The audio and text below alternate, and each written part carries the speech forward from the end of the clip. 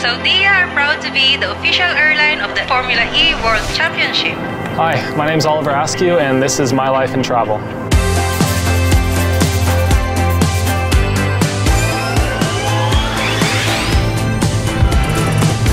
So one of the things that attracted me so much to Formula E is just having the opportunity to discover new countries. There's a couple that stand out to me. Jakarta is one, Mexico City. I love traveling, so there's some very exotic destinations that we go to. And we go green in New York City. The New York E-Prix is so special to me because obviously it's my home race and I'm going to have some friends and family that come out to this event, and I'm looking forward to putting on a good show for them.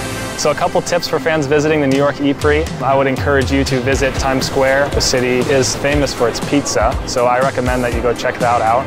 And also the nightlife is pretty good. Under the watchful eye of the Statue of Liberty, around the streets of Brooklyn in New York City.